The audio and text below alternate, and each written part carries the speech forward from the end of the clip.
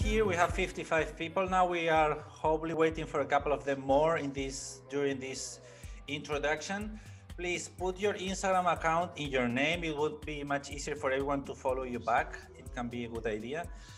My name is Pablo. I am the co-director of the Experimental Photo Festival with Laura.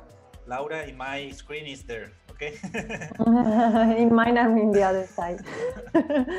Hello, everyone. I don't know how much you have been using Zoom, but you have this speaker view or the general view. If you use the general view, it's nice because you can see everyone and you have the feelings that you are being with everyone. And at least for me, this is the nicer one. Okay? Not to be listening to me, that is not the best thing that can happen to you on a Saturday night. Okay? We have created the Experimental Photo Festival 2 years ago because we really wanted to do this kind of activities, you know, putting everyone together, knowing new experimental techniques and sharing. At the end, we have the feeling that Instagram is an amazing, strong thing that we can use to connect, but we need something else. We really need to get in touch physically and personally and sharing things much more than just showing our images. That's why 2 years ago we have created Experimental Photo Festival. That is the first festival just dedicated to experimental photography in the world, and it has been growing fast, and we are really, really happy about this. The first festival was in January 2020, a year ago. We are now celebrating the first year of the festival. We have changed the dates for July, for the summer in Barcelona, that we think it's going to be a much better moment for everyone to share here in Barcelona. If you can come, it would be an amazing opportunity to meet between each other and also doing amazing workshops. We are having here Lena, Patrice, Karen and Carlos that are going to come to the festival for sure. And some of them are going to be doing workshops and on double exposure and also Film Swap. For sure you are going to love them. And Yvette, I think she's not here, but she's also working with us and is going to be in the festival. We are having 80 workshops during the festival. You have enough time for doing them all. Wait, someone is talking. Okay. Nothing else. This is the festival. We are having this in July. You can buy a ticket for 125 euros or 150 with 2 workshops. Hope everything is going to get better. For sure, at least in Europe, it's going to be better in July for coming. We have to trust. We are going to be 300, 400 people here. You can just ask to the artists of the last year how it was the experience. To Patrice or Carlos, you can talk with them personally and they are going to explain that this was an amazing experience and that's why they are going to come again next year, okay? We have this book that we have published the last year. This is the manifest of the Experimental Photo Festival. It's an amazing book that you can buy in our webpage, okay?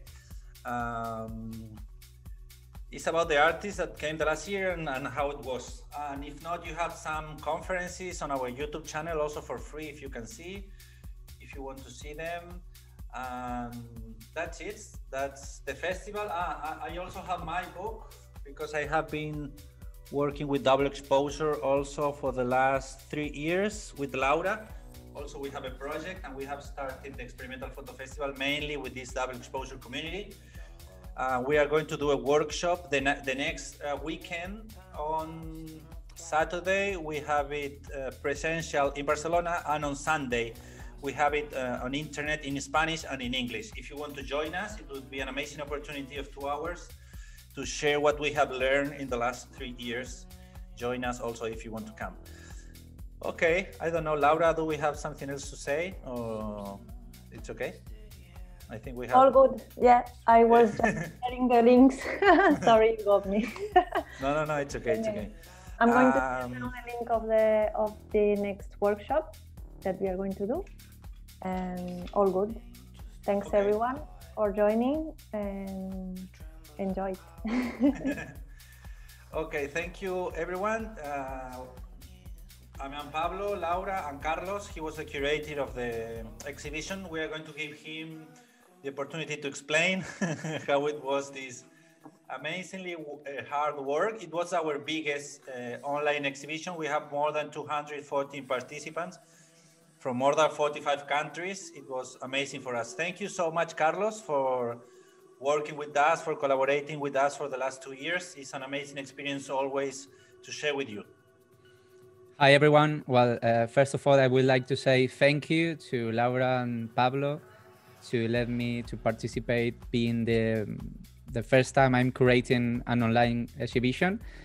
It was like a super challenge for me because there were so many people, as Pablo said, 240 participants. It was like, wow, outstanding. So I'm really, really happy to you guys to participate, to send your works. It was like super hard to just choose 9 finalists because it was a challenge. There were people with a really, really good job, like really good works, images, that couldn't be on the final part of the exhibition. So yeah, what else to say? Thank you very much, and I don't know, keep experimenting and keep shooting and keep enjoying, because this is like just the beginning. Thank you so much, Carlos. You can follow Carlos on Instagram also.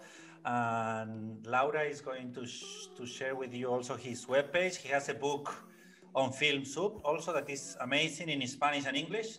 You can buy it also if you want to learn a little bit more. And we have done with him a workshop.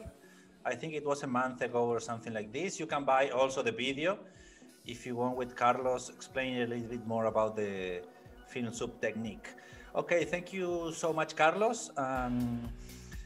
I want just to explain why we are having just 9 artists in the online exhibition. The thing is that we really want to give you presence in our social networks. Okay, that's why we are just publishing 1 every day, and we have just 15 days from the first day of the month till the day 15. We have just 15 days to publish 9 artists, because at the day 15, and you are going to see it this month again, we are just presenting the next online exhibition that is going to start the next month. That is somehow weird that we can't put more artists, but we really want to give you the opportunity to be 1 day. And we are just having a lot of success with them, having more than 1,000 likes, and this is amazing. But also we have this feeling that this was a pity, that it was a shame that we don't have more space to show more of your work, and that's why we are creating these kind of places to share. And we are really happy of having you here, because we are going to have the chance to know 10 more artists. Okay, if we are ready, if Bernadette is ready, we can start with the presentation of the works. The first hour, we are going to present these 10 artists, and then in the second part, we are going to go to the small groups to have some fun, to share some ideas, and to meet us more closely. Okay, thank you, Bernadette, for being here. She's coming, metaphorically, from Australia, from the land of wine in Australia, and we are so happy of having you here. Thank you very much, Pablo. Yes, I am obviously in Australia, in New South Wales. My image, as you see it there, is an experimental image taken with an Ondu 6x9 pinhole camera.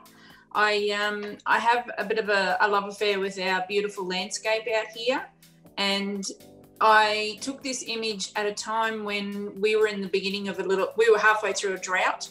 So the river is actually a lot higher than that. And part of that is due to climate change, but it's also due to our man-made footprint, which is why I actually had my hand in the photo as well when I shot the film. Just to represent that, it's a very popular camping spot. A lot of people go to this creek. It's in one of our national forests. And it's a beautiful part of the country, and it's so changeable because we are so susceptible to weather patterns down here. At the moment, we're in what they call a La Nina pattern, so we're actually getting lots and lots of rain at the moment. Okay. So the river will change again, and I haven't had a chance to get back out there to take some more images, but that's what I'm hoping to do. So I find pinhole for me is something that I'm very passionate about. I discovered it when I was at art school, and since then I've just developed from there. I've taken on all sorts of crazy and weird and wonderful ideas from that. But I love the colors in this. I love the movement in it. I find, for me, pinhole, I can actually capture that little change that happens. There's always something that causes a catalyst at some point, and change is what I'm really passionate about. So I love seeing that in this image. So exploring the different colors, I find film also for me gives like another layer of depth that you don't get with digital photography. Don't get me wrong, I do like my digital photography, but I find this is just something that is more special, and there's just something about it. There's a softness, there's an ethereal feel to it. I was also lucky at the time, the lighting was really good. We were in spring when I took this image, and the light was fantastic. There was a little bit of cloud, so the lighting was just perfect. Also, there was a little bit of movement. There was a little bit of wind blowing in the trees, and it just picked that up really nicely on the film as well. But I love the idea of double exposure and playing with putting something in front of the film while you're taking it. And that's the joy of pinhole. You have time to be able to do that, to be able to put something in front of an image that you wouldn't expect to normally be there. And it just gives you another layer of something special, something different that you just don't normally see. So I like to experiment with anything, really. At the moment, I'm just sort of experimenting with my hands and showing how that has an impact on our surroundings and our landscape. But yeah, I really enjoy it. It's just something that's different that you normally don't get to see. So I play around with a lot of that sort of stuff. Vegetation, as you can see in it, is encroaching because the creek is so dry. We call it a creek here. The vegetation is really starting to come back onto the waterway, and that shows up. You can see how it's really bright down the bottom part of where especially in the mid-ground where the water meets sort of the vegetation, and then as you slowly get higher and higher, the colours change, they get a little bit muted. We did have a lot of rain happen just after I took this film. So this image, okay. So you can sort of feel that is in the air in that image. For me, that's what I'm sort of looking at, is just that little bit of change, something that's going to happen that you're not prepared for. And that's the other reason why I like film photography as well, and also experimenting with multiple exposures. You don't know what's going to happen. Sure. It's something that it just seems to happen, and you take the image and you hope to Christ when you develop the film that it's going to turn out beautifully. So it's that unknown as well that I really, really enjoy. So experimental photography for me is fantastic because I find you can push it in so many different ways.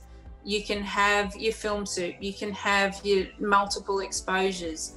There's so many ways for you to move forward with your work that you sort of don't really expect. So until you actually give it a go, you don't realise just how much freedom you get with experimental photography. Yes, that's why we call chance to power to our workshop on double exposure, because in the end, chance is working a lot with you, you know?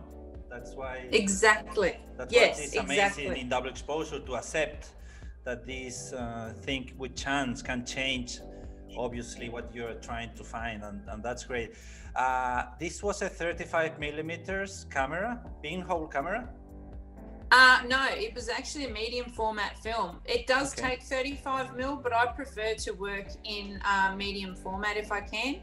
Some of the 35 mil, I have taken some images in that, and they are quite good as well, but I just find I can work better with a medium format. So I prefer about a 120 mil if I can get away with it. So yeah, you have less images, but I prefer to I just prefer working in a medium format. You just can explore a little bit more. Okay, is this wooden camera, isn't it? Yes, it's a wooden Ondu camera. Yes, so yeah, it's easier to transport. I have made my own cardboard pinhole cameras before, and they work really, really well. But when you're working out in the field, it can be a bit tricky to change the film over because you need to have light-proof bags. And if you're in an area where you sort of don't really have a lot of space to be able to change the film over, it can make it tricky again as well, which is why I suppose I do like working with a wooden camera. Because you just simply can unroll the reel, and once it's done, you put the film in the canister and you can take it back and develop it. So just for ease is more than anything else. But I am working on my own actual camera. I'm sort of working on my own, making my own wooden pinhole camera again, just for ease of access. So as I can go to some remote places, because we have beautiful remote places down here where we can get amazing images that a lot of people sometimes don't get a chance to see.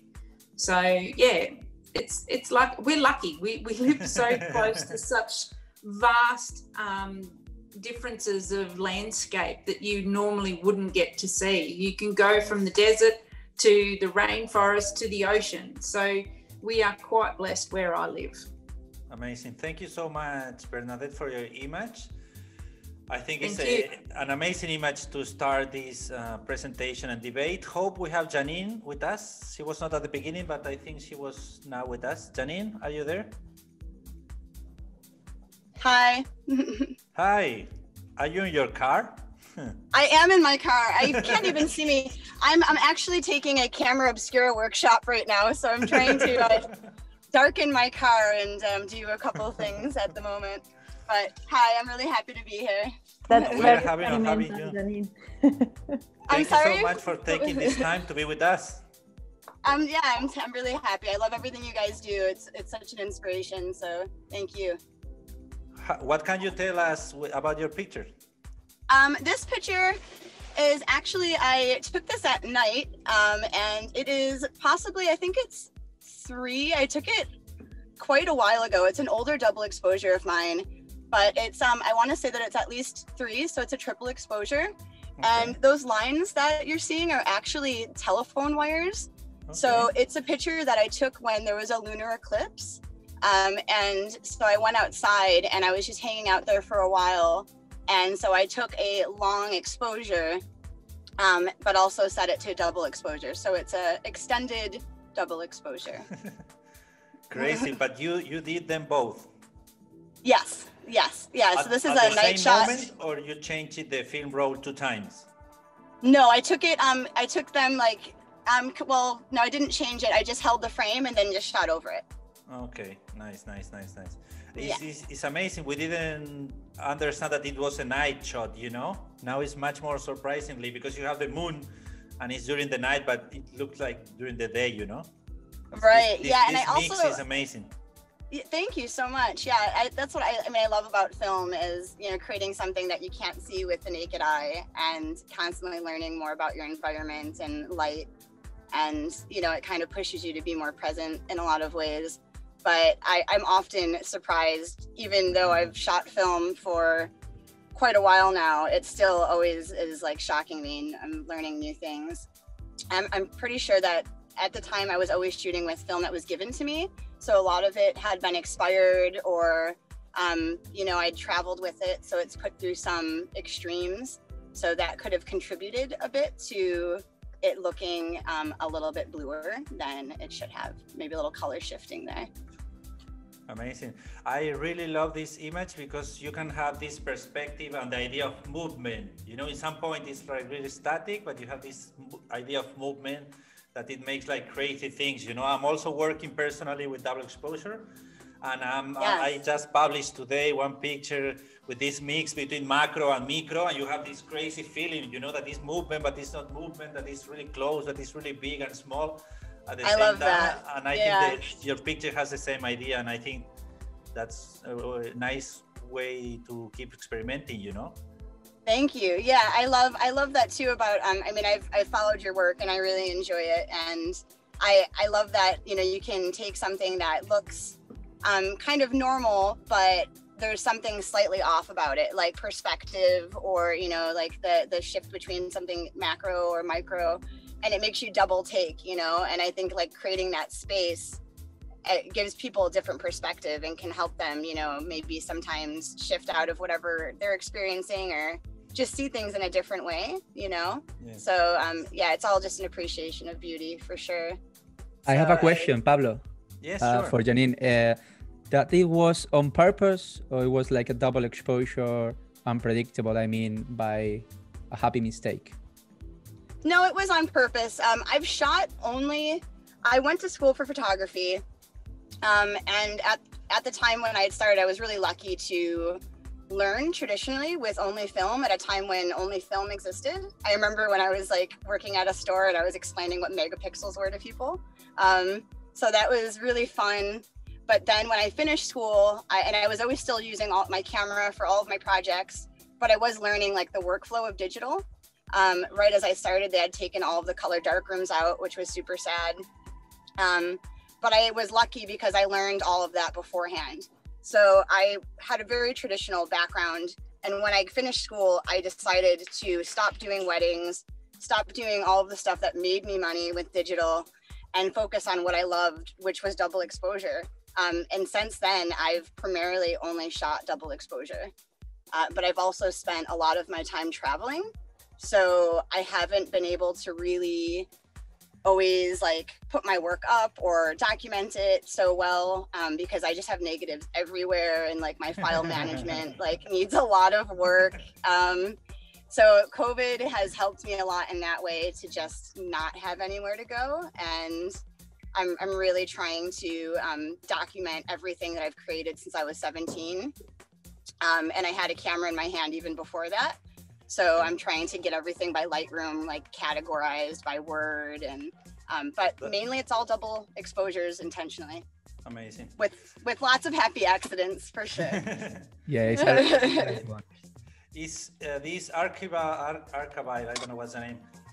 To have a good archive with your images is really important. We are going to do a workshop in some point in March or April with me, and we are going to talk about this, because I think it's really important to control everything that you have, you know. This is not the end of the process. It might be part of the process, because it's the way that you can see your work and come back, you know. This is a good way to keep having more inspiration with your work, because when you are seeing your work again, you are learning things from these images, because you didn't take what you want. You take something and it's something new. You have to see it a couple of times and in different time of your life to learn more things from your own work.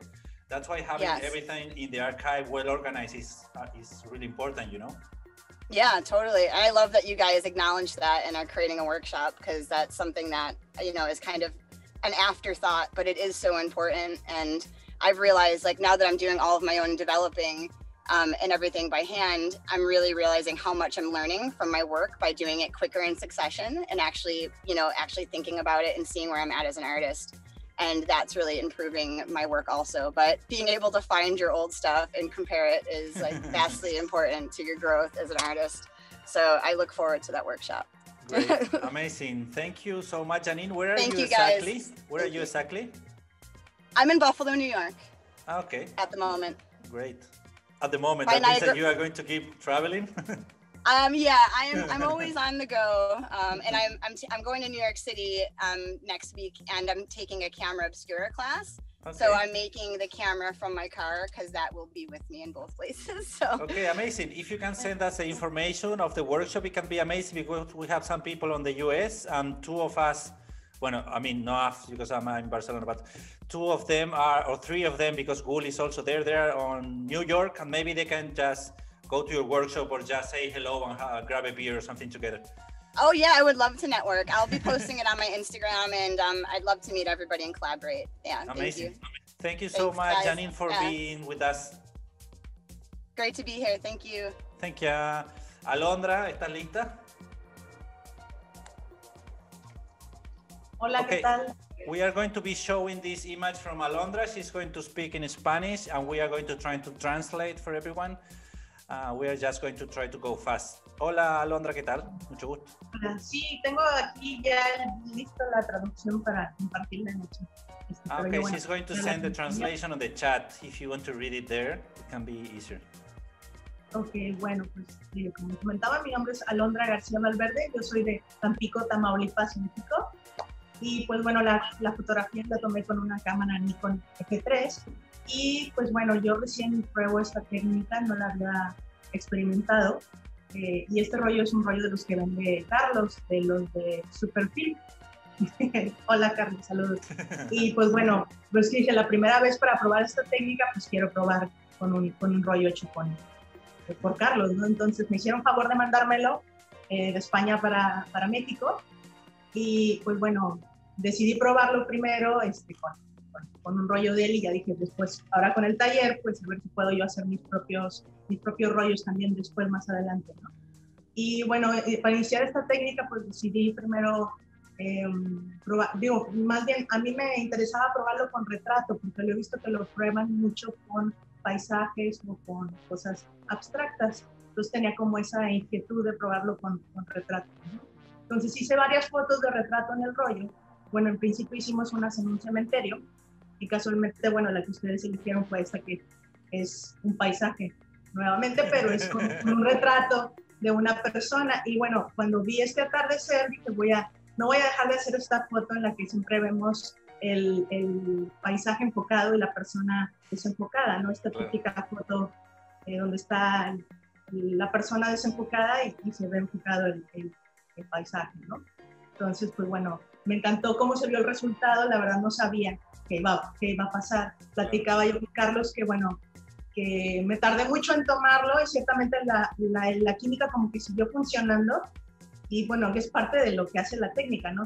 No sabes qué colores te van a salir, ¿no? Qué atmósfera o qué magia le va a dar a la imagen o le va a añadir a la imagen, ¿no? Y bueno, yo siento que le dio como un tanto de misterio, como que si la persona que está frente a mí se estuviera desvaneciendo en un viaje astral o psicodélico, un poco en el olvido, porque es una persona que ya ahorita pues no la veo tanto o la quiero olvidar, es como un final para mí ahorita, ¿no? Y ahorita que me puse a verla ayer, dije, pues creo que queda muy bien con lo que siento ahora con esta persona. Claro, que está ahí como difuminada, se está yendo, ¿no? Viene como de un lugar así, viene como de un paisaje y se va, ¿no? Y además la perspectiva también, ¿eh? O sea, o que va de espaldas o va de frente a mí, no sé. Bueno, sí, pero está como en el medio, ¿sabes? Se está moviendo y se viene o se va y todo. Y como dice Carlos, la perspectiva es perfecta en esta idea de irse. Sí, claro. Y también le comenté a Alondra que está muy bien aprovechado el hecho de los oscuros, sobre todo en el film sub, contra más oscuro sea, más se nota el resultado y esta pues quedó brutal, o sea, todas las de este carrete le quedaron muy chulas.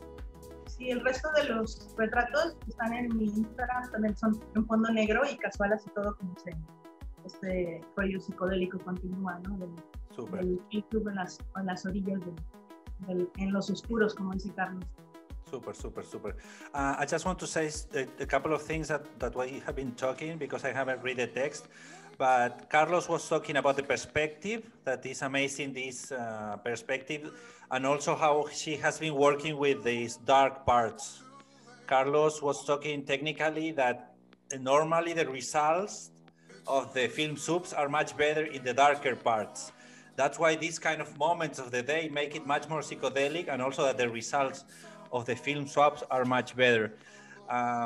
Carlos was really happy. Film swaps, Pablo. Film swaps, no. Film subs, perdona, sorry about this.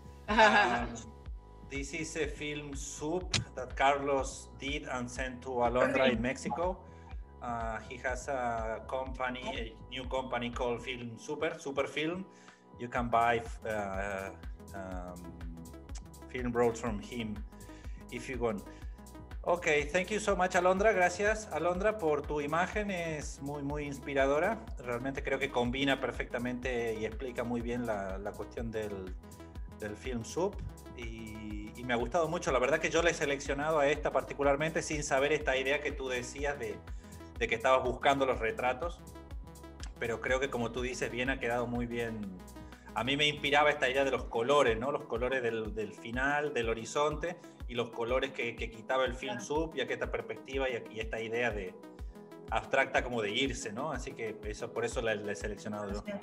Y bueno, también el típico mexicano, está el anuncio de una tienda como un Seven, es aquí el Oxxo, le llamamos, que es como un 7-Eleven. Super. Okay. Thank Listo, you so much, gracias. Alondra, Muchísimas for being gracias. with us. Also, you can follow Alondra. She's doing also a lot of interviews. You can find a lot of interviews in her Instagram account. I think she has one with Carlos and one with me, also talking about the festival in Spanish. I think it was like a couple of months ago, at least 4 or 5 months. She's really amazing. Hope we have Silvestras from Lithuania with us to talk about the next image, also about Film Soup. Are you here with us, Silvestras? Yes, I am. Can you hear me? We can hear you perfectly. Super. Particular this shot, it was a real accident. Like, I had to develop a film for a friend, and she gave me like the wrong film. And she said like, then I asked her, what should I do with it? She said like, you can throw it away. And I'm like, why? And she's like, somebody's opened my camera in the middle of the roll. And I said like, okay, if you want to throw it away, I will shoot over it. So I shot over it, then I soaked half of it in salty water, like in salt, then other half in vinegar-based floor cleaner, then sprayed it with the glass cleaner, and that's how this picture came out. Okay. Well, it's a good mix, eh? The best combination ever. Well, mostly I document my city because, like, there were some circumstances I had to leave my town, so got back like after 4 years living abroad, and now I'm trying to fall in love with my hometown again. So I'm documenting my own city because it's a really strange mixture between modern architecture, classic like old architecture, and Soviet brutalism. It's like, I don't know, for me it's, as an architecture lover, it's heaven. Where is it exactly? Vilnius. Vilnius. Okay. Yeah. I have been doing a film swap with someone in Vilnius. I don't know her name, but you can find the image on my Instagram account. She's amazing. She's also doing film swap. Maybe you can share with her at some point. Oh, nice. I'm planning to film swap with Hannah Logical, I think, on Instagram. Yeah. So we're having now like talking about film swapping some films we gonna soak and shoot and double exposures and stuff. So. Okay, that's a great game. I think you are going to have fun. That's amazingly good. Okay. And also, sorry, Pablo. I like the story behind this photo because Silvestras mentioned that he had to leave his hometown, and I think the Film Soup give like a different way to see your hometown when you, no? Yes, exactly. Like, yeah, different, the same city, but the different as well, because it's totally different. You lived and you're coming back. Yeah, like it didn't, like, it changed quite a lot, but not in the old city. Like the old city, it stays the same almost. And like it spreads quite fast. So there's quite a lot to capture.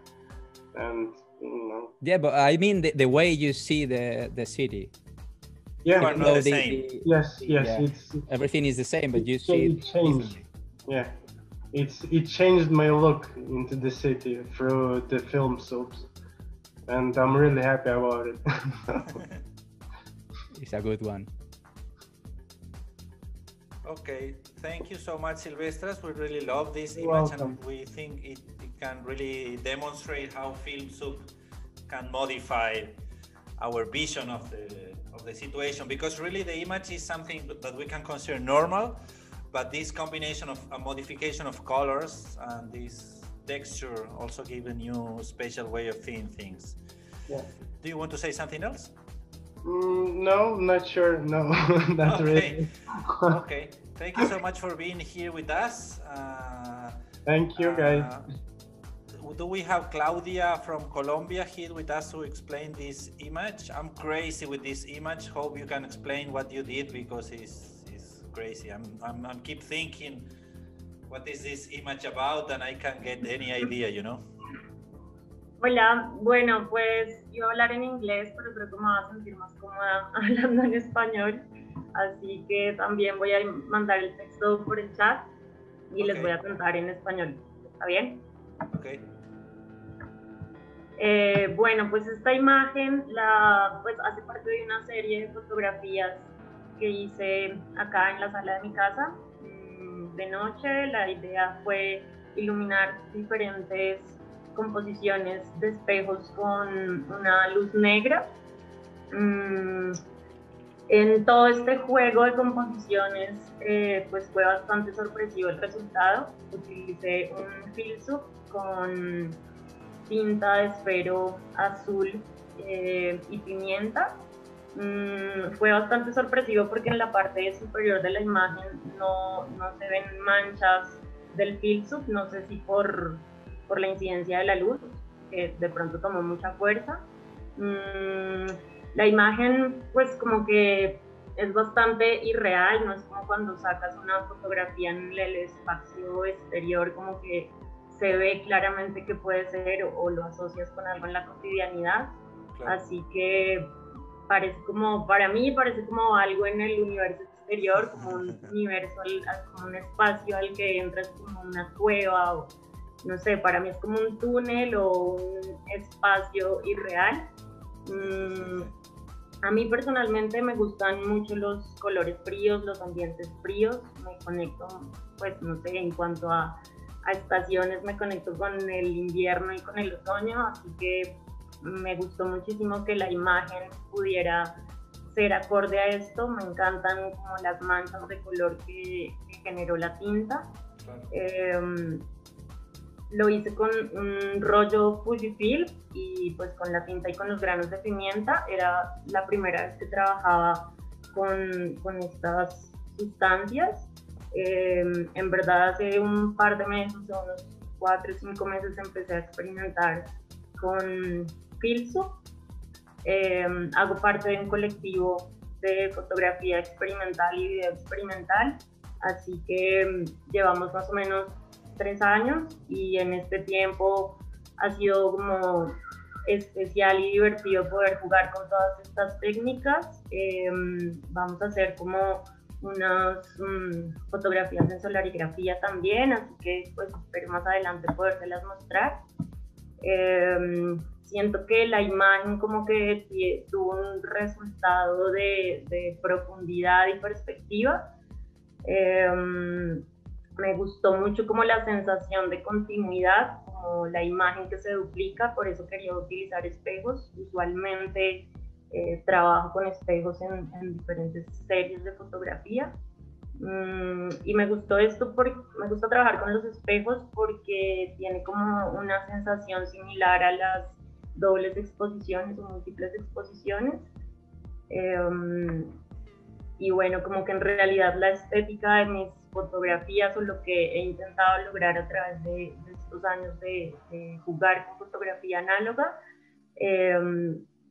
es como imágenes de otra realidad. Realmente como que yo utilizo la experimentación por medio del revelado de las películas y también toco la imagen en el escáner, así que no soy como tan purista en este proceso de que la imagen sea fiel a lo que se fotografía, pero en realidad a mí me parece interesante cambiar un poco los colores o darle ese tinte especial a la fotografía para que parezca como bajado de una ilusión o de alguna situación onírica.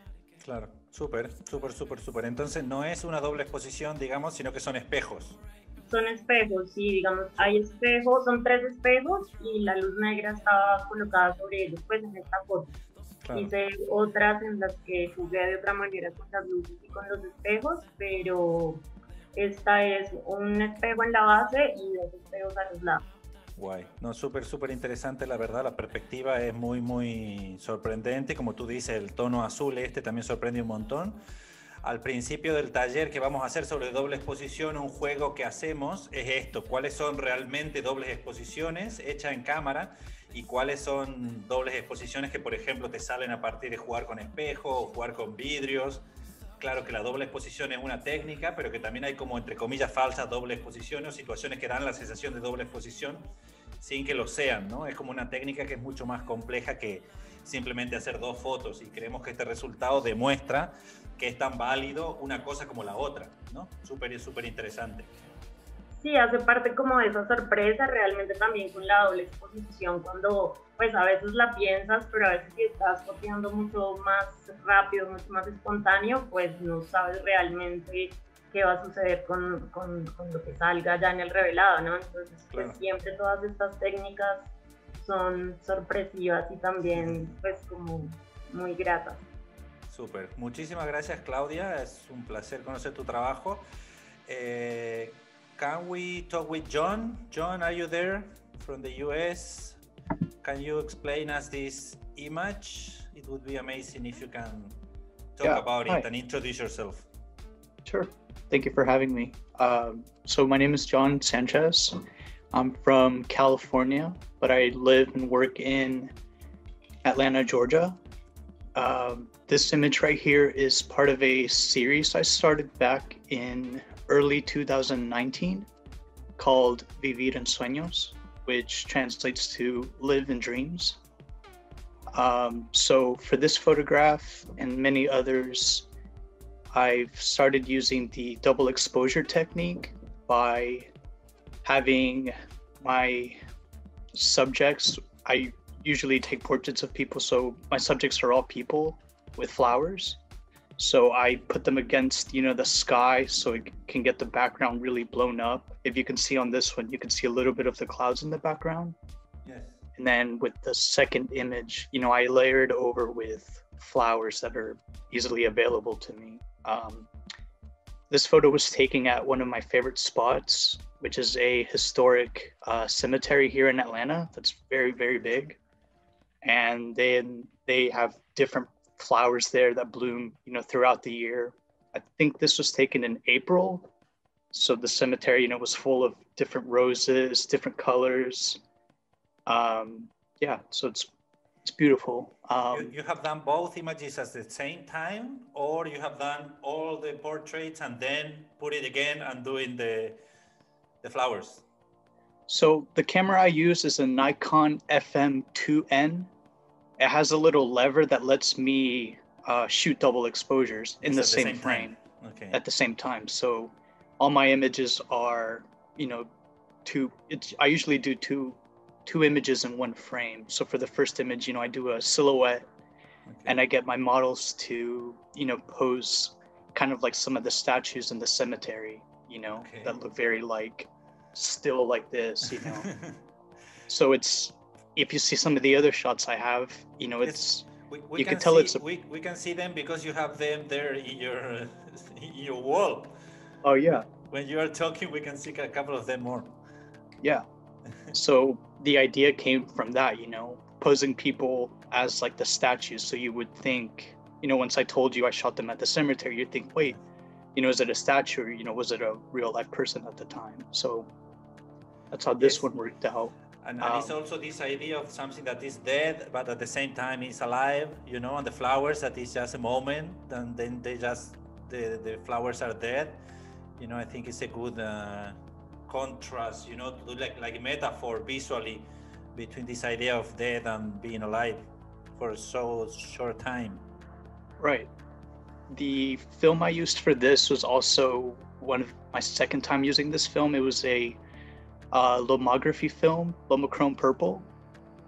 So when I shot this, I was trying to choose colors that the film would like really make it stand out. So like the film said, you know, it would turn blues kind of turquoise, it would turn reds and pinks more vibrant. So it really worked. You know, with a lot of my work, it's all really like dreamy, you know, so, you know, like any double exposures, you kind of plan as much as you want, but it's always a surprise, and you know, it's always like a happy accident.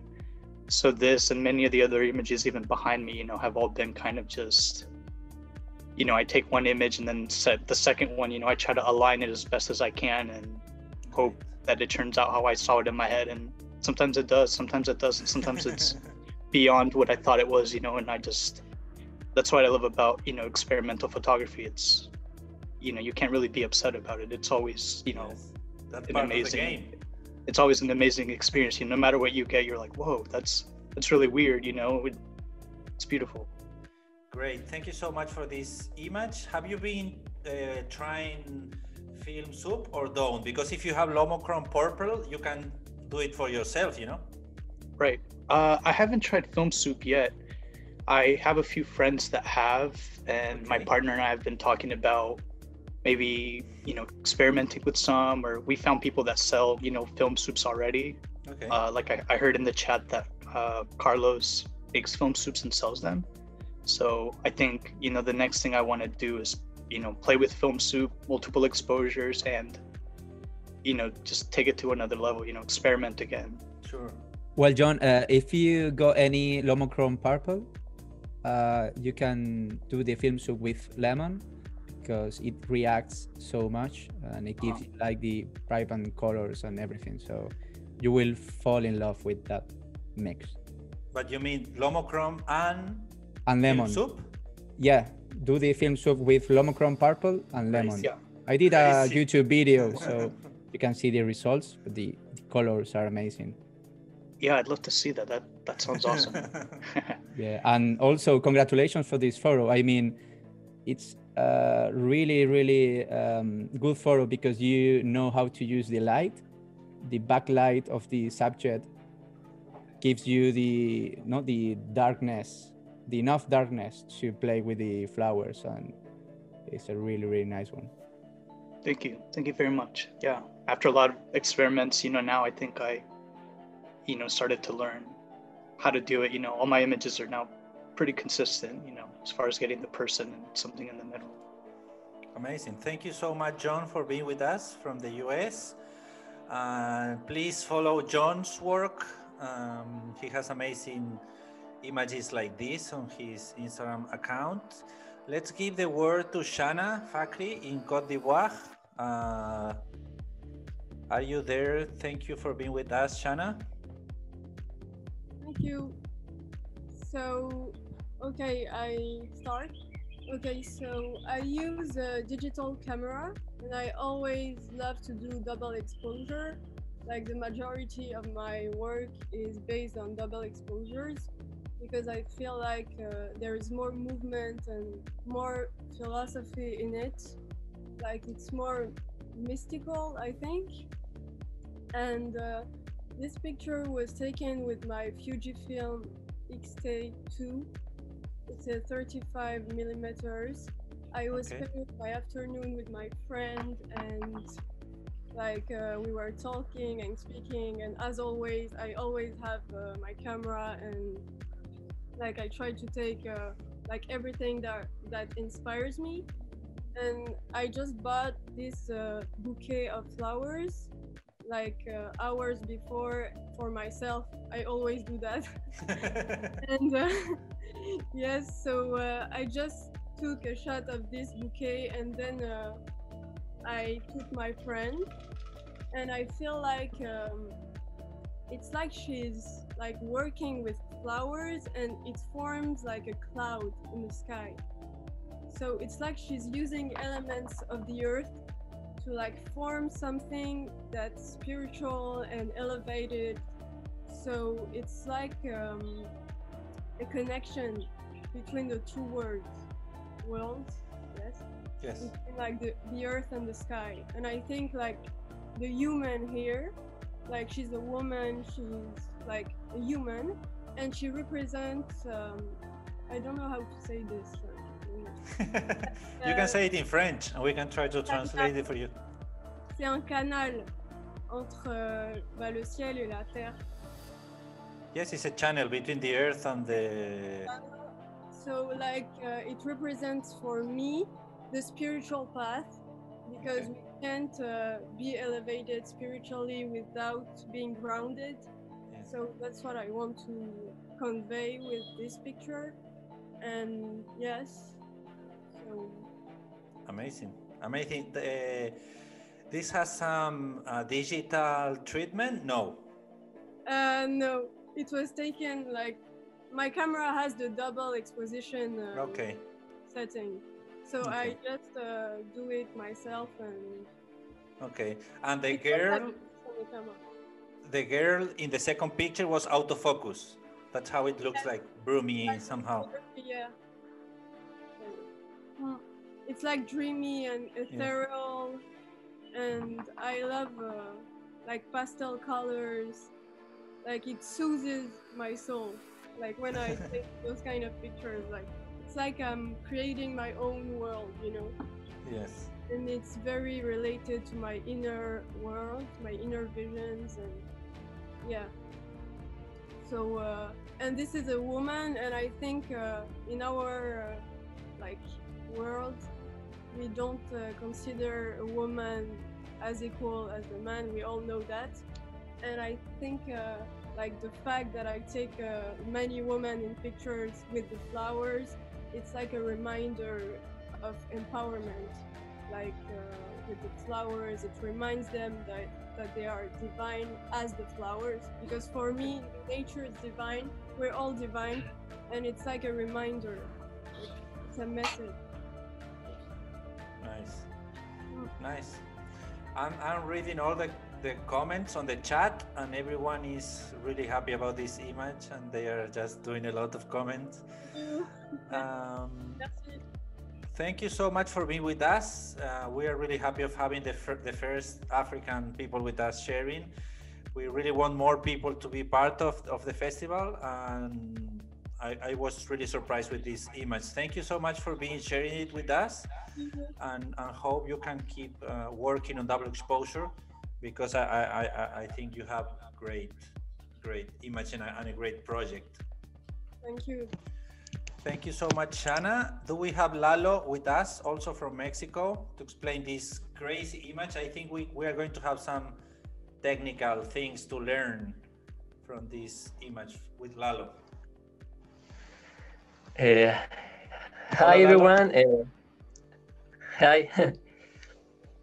Hi, everyone. Thanks for the space. My name is Eduardo Espinosa, better known as Lalo Mishu. I've been taking analog photo for about 6 years. I like double exposures, and my English is very bad. So to explain how I took this photo, I will speak in Spanish. Don't worry, I understand, but it's difficult to me to speak English. I leave the text in the chat. Okay. Perdón por eso, es que no hablo bien el inglés, pero bueno. No pasa nada, tranquilo. Vamos rápido y ya está. Perfecto, envía el texto y genial. Un gusto saludarte, Lalo. Bienvenido. Igualmente, muchas gracias.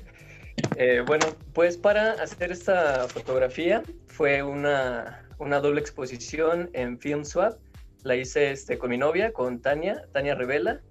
Y fue parte de el FilmSwap Month del Homography, lo hicimos el año pasado. Esta foto fue hecha con una LCA y usamos el splitzer ahí de lomo. Y bueno, esta técnica la quisimos hacer en EBS, que es exponer por ambos lados del film la fotografía. Y esta fotografía fue planeada. Yo primero hice la foto del edificio, que es un edificio aquí emblemático en México, y le mandé la foto de referencia a Tania. Ya después volteé el rollo, se lo envié, y ella expuso estas torres de luz que se ven ahí en Redscale. Fue hecha con un rollo Hectar, y pues lo hicimos el año pasado en abril, cuando el confinamiento estaba como más pesado. entonces no nos veíamos y fue como una manera ahí de estar unidos. Y pues ya es eso, usamos el Splitzer, pero son en realidad 4 disparos porque lo usamos así con un cuarto del Splitzer. Y pues así quedó, no quedó tan perfecta porque se ve ahí una línea del lado derecho, pero pues aún así siento que nos quedó bien. Y pues nos hizo acreedor ahí a 2 cámaras porque sí ganamos en el Film Swap de Lomography, nos ganamos ahí una Lomomut número 1 y una La Sardina. Padre. Déjame que voy a traducir porque técnicamente me interesa que todo el mundo entienda esta foto, ¿ok? Lalo was explaining this image. They were doing, Lalo and his girlfriend, Tania Revela, they were doing this for the Lomography month, something month the last year, with the Lomography camera. It's interesting, that's why I'm going to try to translate a little bit about the technique because it's interesting, because it has so many things that we can learn. The first thing is that he was using a creative objective called Splitzer, that what it does is that you can have half of the image, okay? The Splitzer is a really basic thing that you can use. I personally don't like, but the results are amazing, that you can do half and half. They use this one to separate clearly one part from the other, but at the same time, they did a triplet exposure. Lalo did twice this Latino Seguros tower, okay, twice for doing like double exposure, and then Tania did the other part. But she did the other part with the red scale treatment. They changed the side of the negative. You can put it in the end, take it out and put it from the other side, and you convert it automatically to red scale. What makes that is that technically you have these 2 kind of parts of the film, one with the normal side and one with the other side, and it makes a red scale. That's why we choose this image, because it's amazing, not just because Lomography said that you are amazing, that they give you some gift because you won this prize, but because they are using a lot of different techniques. For the Splitzer one, the triple exposure, and the red scale thing that is also giving amazing results. If you have some question or something about this, you can ask, and there are some also tutorials on internet how to do this red scale. This is like the home way made of doing it, and you have the other way, like more professional. I think the result, Lalo, is amazing. Carlos, do you have any question for Lalo or something else you want to explain, or in Spanish or in English? No, I just have to say I tried this technique and it's quite hard because you have to think how to put your camera in order to mix the photo. I mean, with the Splitzer it's quite easy, but you need to put the images in the right position. So that's the most difficult part. Nothing to say. Congratulations for this photo, Lalo. Espectacular. Muchas gracias. Gracias, Lalo. Quería explicarlo eso porque es interesante para que la gente también sepa que existen estas otras técnicas, por si nunca la habían visto, para que la entiendan, para explicarla y para aprovecharlas, porque creo que con este tema del red scale hay mucho margen para trabajar con los carretes, más allá del film sub y todos los films que vienen modificados o que se pueden comprar modificados o que se pueden modificar en casa. Creo que el tema del red scale también da muy buenos resultados y que es guay para aprovecharlos. No sé si tienes algo más para contarnos. Sí, bueno, rápidamente, para Red Scale se recomienda sobreexponer ahí el rollo. Este es Sector 100, creo que Tania lo tiró a ISO 25. Y la técnica esta de EBS... ¿Cuatro veces? ¿Sobreexpuesto 4 puntos? A ISO 25, sí, para que saliera. Vale. Y la técnica esta la vimos allí en Lomography con este Kodachrome. Ahí tiene un artículo, entonces ahí pudimos emplearla bien de esta manera. Genial, si lo puedes compartir después en el chat sería genial, así también otras personas pueden hacerlo para entenderlo mejor y todo, sería interesante. Sí, claro. Súper. Y pues nada, Tania no nos pudo acompañar en esta ocasión, pero pues aquí estamos y ya. Súper, gracias muchas gracias, Lalo. Seguramente estaremos estamos grabando esta conferencia y la editaremos, y a partir de la semana que viene seguramente la tendremos en internet, así la puedes compartir con ella, estará contenta de vernos y nosotros contentas de verla a ella también. Así que a mí me gustaría decirle a Lalo que no elegí esta imagen porque ya había otra persona de México y era como... Ah, gracias. Claro, era muy complicado, pero es que es brutal, sobre todo, no solo por la imagen como ha salido, sino por la técnica que hay detrás y el trabajo. Es brutal. Súper. Sí, gracias. Ahí seguiremos siguiendo todo el trabajo del Experimental Photo Festival. Gracias, Lalo, y espero que puedan venir en algún momento también. Sí, sería genial. Tenemos a Ana Clara con nosotros, no la he visto antes, no sé si está, pero me gustaría hablar con ella un momento. Hola, ¿qué tal? Hola, ¿cómo va? Voy a hablar en español, pero dejo en el chat la presentación. Vale, perfecto. Vamos rápido y está genial. Explícanos un poquito de tu vida y de la foto. Bueno, de mi vida, yo soy de Argentina, Buenos Aires, capital. Acá yo estudio artes escénicas, básicamente danza y teatro, pero desde muy chica que saco fotos. Como que desde los 14 me metí en lo analógico y es mi favorito. Y acá vendo rollos de cine vencidos, medio como destinados a la experimentación. Ah, muy bien, guay. Esta foto igual la saqué en México DF, estaba de viaje, y lo que hice fue mezclar fotos de iglesias, o sea, fotos muy antiguas con lo que es la calle de México, la Ciudad de México. Y nada, se crearon fotos, para mí son como cuadros, ¿no? Como esa mezcla entre el cuadro y la fotografía, como entre la pintura y la fotografía. Y es muy loco porque siempre voy encontrando cosas distintas, ¿viste? Como, claro. Muchos detalles todo el tiempo. Sí, es que cuando uno pierde el cuadro, cuando uno ya se va del cuadro tradicional, empiezas a ver muchísimos detalles y puedes ir centrándote en cada parte distinta de la foto y ves una foto distinta y una cosa diferente. Sí, y siempre me interesa mucho como retratar un poco lo que es la ciudad, la gente, lo popular un poco. Claro. Y me interesa mucho el contraste que hay entre lo que son esas pinturas de siglos atrás con lo que es el siglo de ahora, ¿no? Claro. Eso. Sí. Vale, entonces, ¿qué cámara tenías? ¿Qué carrete? Es un ProImage 100 y vale. La saqué con una Minolta X300S. Súper. Vale, bueno, te vamos a dejar sin pregunta porque necesitamos ir para adelante, que ya son bueno, nos hemos pasado un poquito del tiempo. Yo creo que la imagen habla por sí sola, así que te agradecemos mucho. La gente te sigue para ver más cosas del proyecto. Muchísimas gracias por estar con nosotros hoy. Dale, gracias a vos. Muchas gracias, Ana Clara. Nos vemos pronto. Do we have Philip Thompson with us from the US to explain a little bit about this image? Hope he's with us. Hey, everyone. Thanks for inviting me. It's been great seeing everyone's work.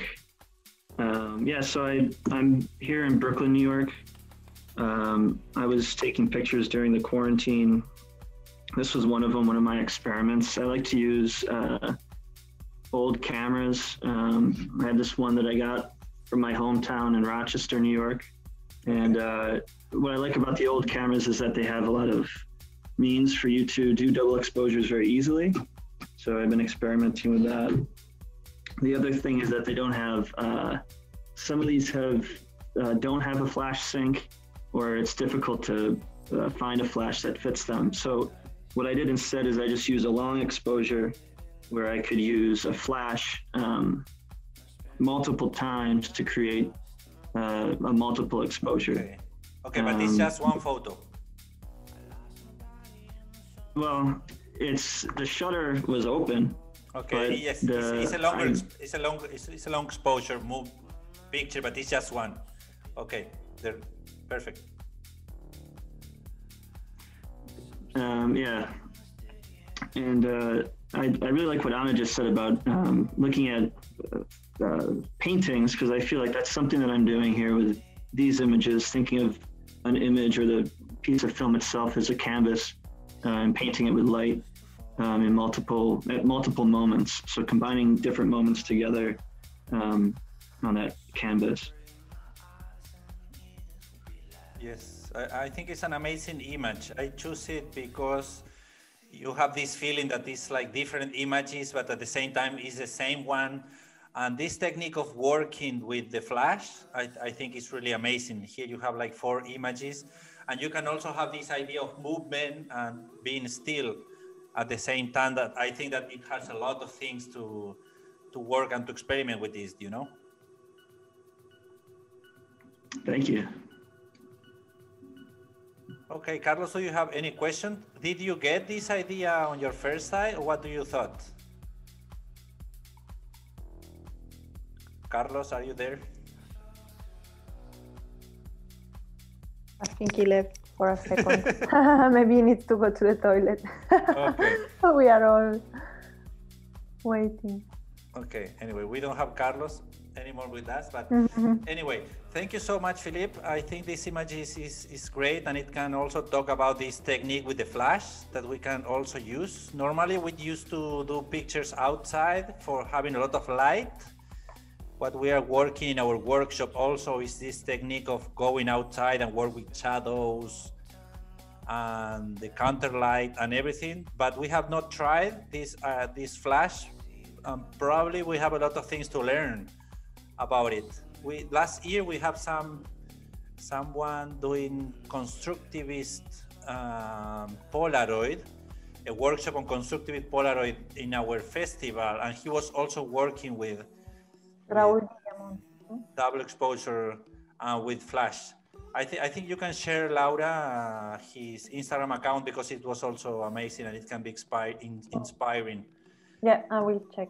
Carlos, we have been talking about you and you were not there. Yeah, sorry, I have to change my camera because I got the AC connected and it's so hot in here. Okay. I'm gonna No problem, no problem. turn it off. I have to change the camera because it got like overheated. Okay, no problem. Yeah. Thank you so much, Philip, for being with us. And we are so happy that you sent this image. We have really enjoyed it. And we also learned something. You hope people can keep learning and sharing with this technique.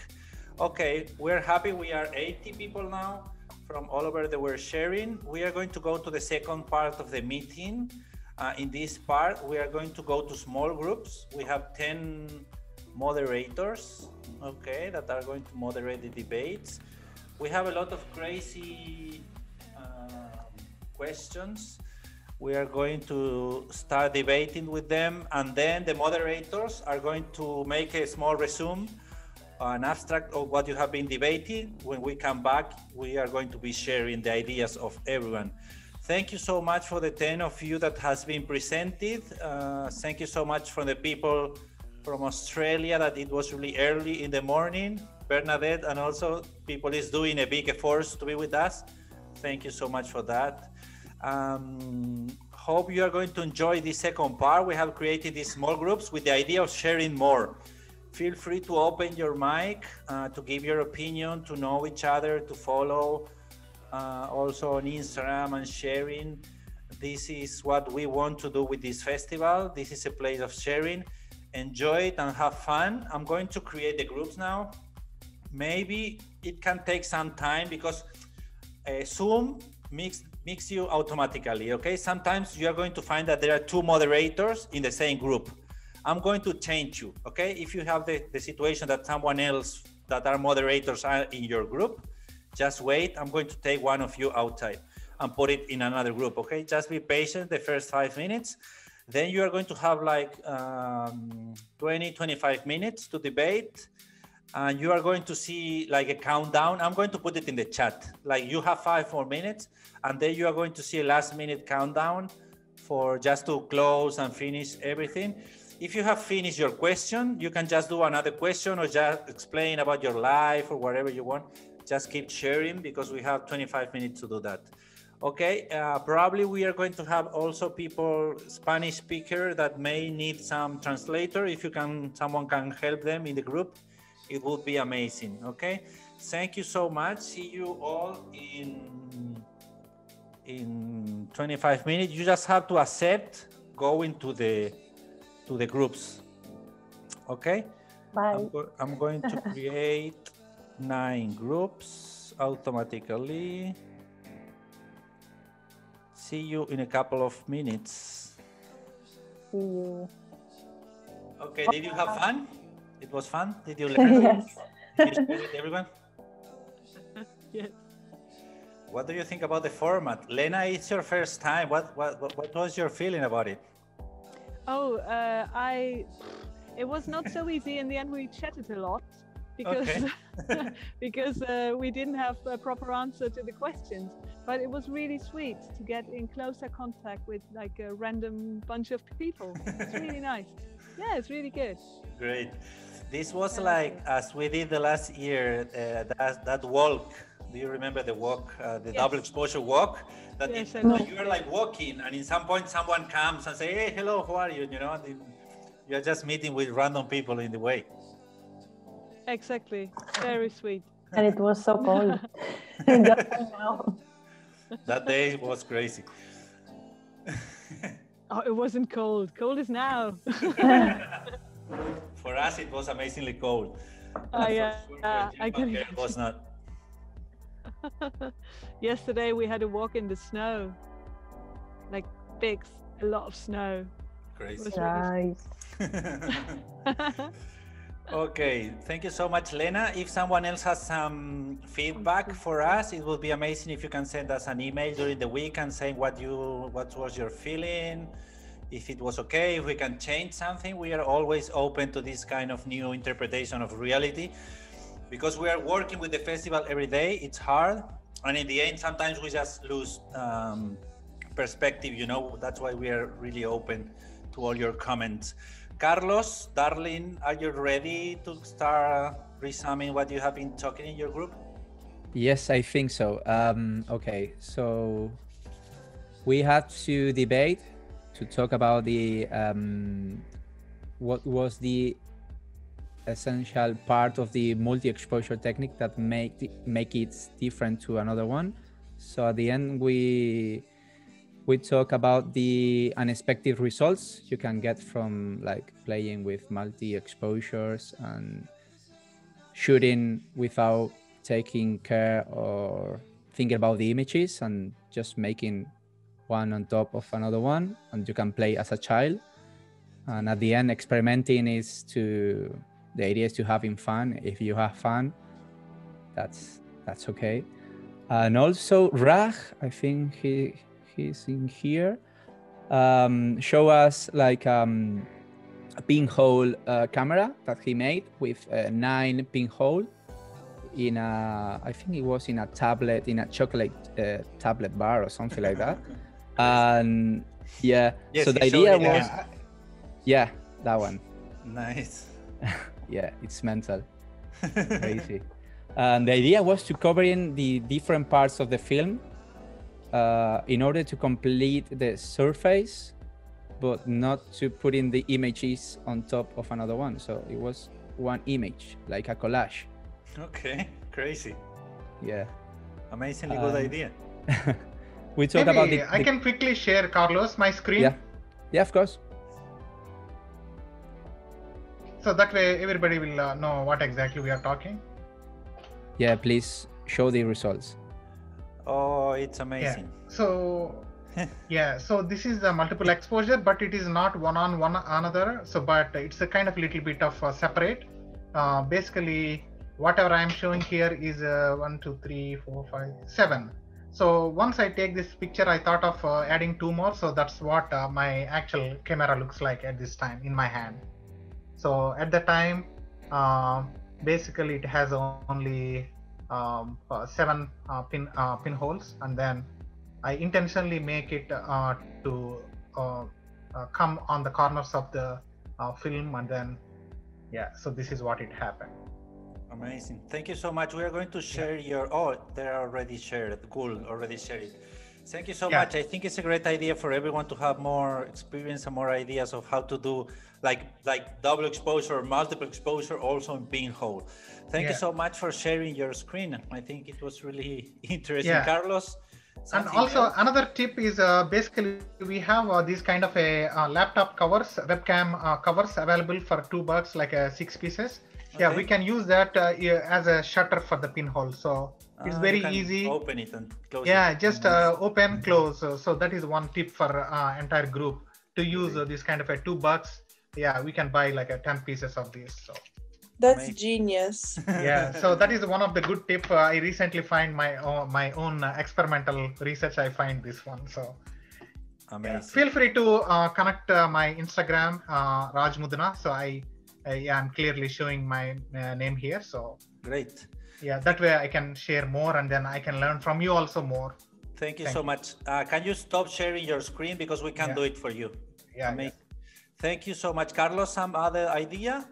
Yes. Well, thanks to Raj, it was a really different approach to the multi-exposure. We were just shocked on the idea. Thank you. Also, Frank exposed the idea of the multi-exposure offers the opportunity to play with a multi-dimensional, because you're feeling emotions, you're seeing the reality, but sometimes the reality is not matching the emotions you're having. So that's like a multi-dimension. Amazing. And yeah, it's a Can you really share deep approach. Instagram account now, please? It will be amazing if everyone can see that. Okay, let's go to the next group because we are just mainly on time and we don't want, if you want to leave, you can do it. Karen, do we have Karen here? Do you want to explain what happened in your group? What was the debate about? And if you get some ideas that you want to share with everyone? Yeah, sure. So I had a lovely group and we had very deep conversation but mainly the question was, what is your drive to work experimentally, especially with double exposure or film soup?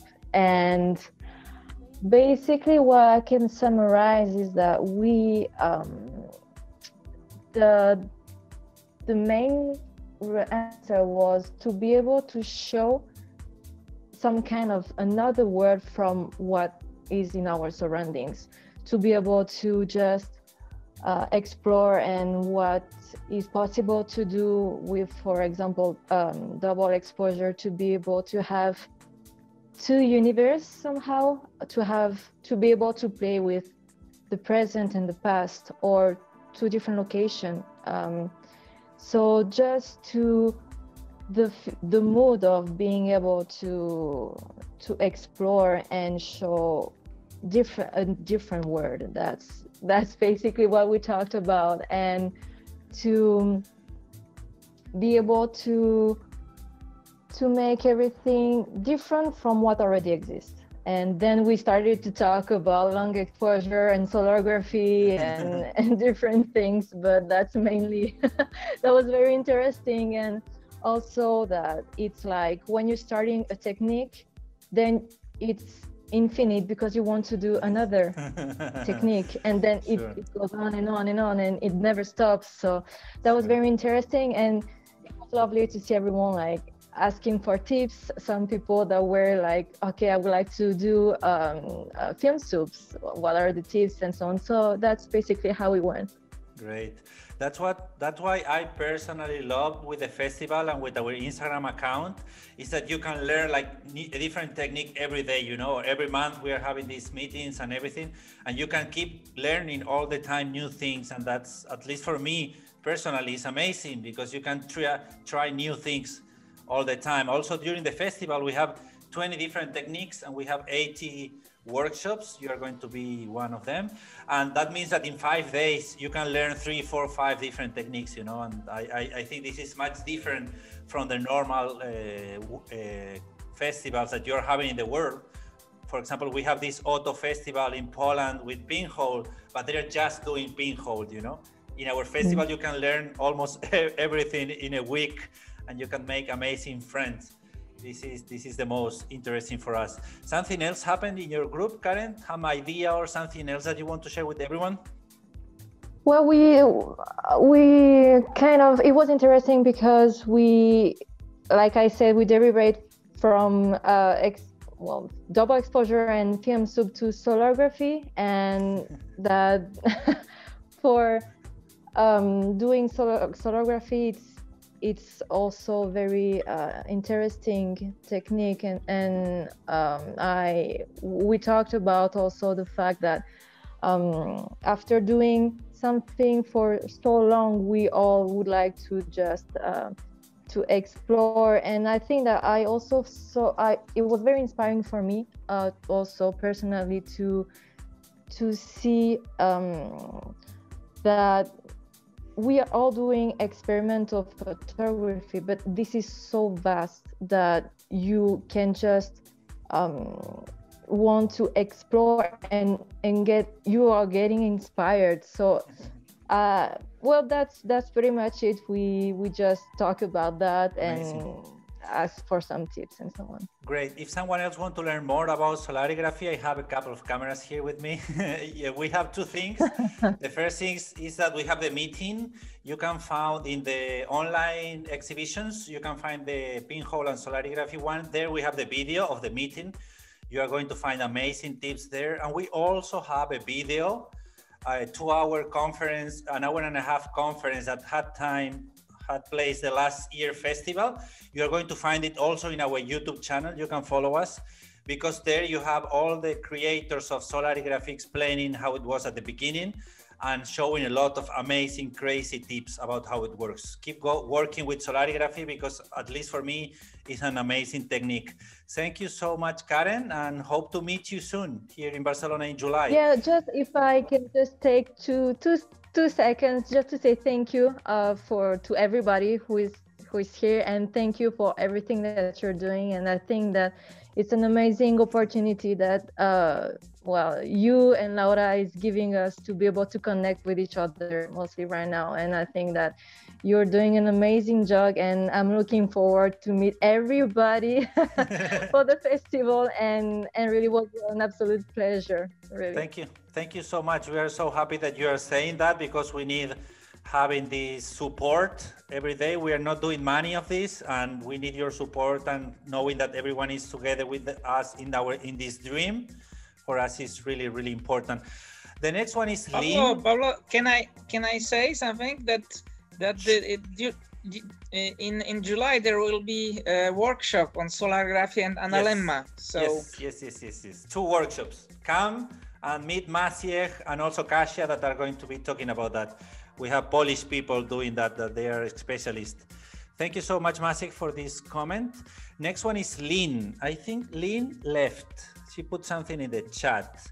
Yes. It was someone of her group with us that can explain what you have been debating on.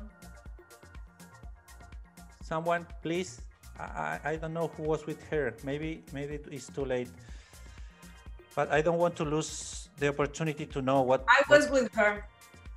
I was with her. Thelma. Hi, Thelma. Nice to see you again. Hi, nice to see you. It's a pleasure to be here. Yes, we had a great time last year with Thelma here in Barcelona, and she's going to come again. Yes, hopefully. I hope. COVID. Amazing. So with her, we talk about. She present us her work. Okay. And she does a very interesting process. She photographs with a large format camera, and later she developed the film. She photographs landscapes, and what she does is she put back in the nature, like in the water, in the place where she took the pictures, the negatives, and leave it in there for like 7 to 11 days to deteriorate. And later she printed huge prints, but very nice. She explained everything, and later we talk about our feelings, how we feel about the experiment, the double exposure. And so we talk about that. It was another Alondra was there with us. If she wants to comment something, I can translate it for her. And it was another girl from Argentina, I think. And so we talk about that. It was very, very nice. Thank you for the exchange of our ideas and how we feel with this. Amazing. Thank you so much, Thelma, for being here again with us, and hope to meet you soon again. Yes. We have Patrice. Patrice, can you tell us what you have been debating in your group? Yeah, I can. First of all, it was a very lovely group, and the funny thing is I had a question more related to film soups, and basically no one in my group did finish film soups.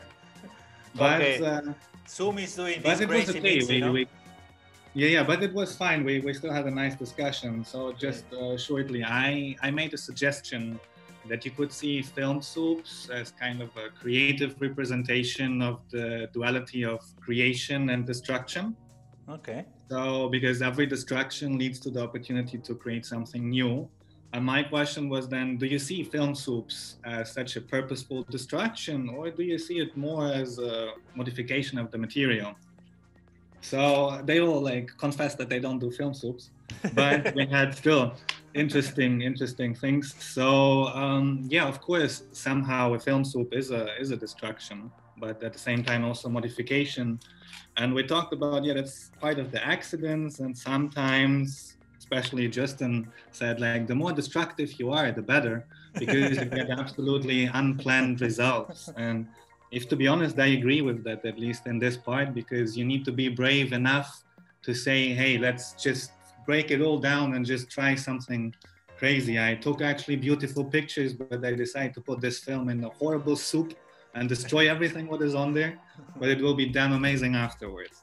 So amazing. Yeah, we agreed with that, and then we had certain things because we tried to figure out also to build a bridge to the multiple or double exposures, where you can have a certain approach. I mean, if you took a picture and maybe it's a perfect picture and you make the decision to double expose it or multiple expose it, you again destroy something what you already created, but in order to create something new. It's like I thought someone said something. So yeah, that was that. And then we had the thing to figure out who maybe did somehow in any certain way already film soups without consciously doing it. We had that, I unfortunately just right now forgot the name. One of the guys said he bought old film stock, like from the garage sale, and he had the thing that some of the films were completely covered in mold. Okay. So the front side and the back side mold and everything was in mold, but he loved the results. So it was also like another sort of film soup, not really. Yes.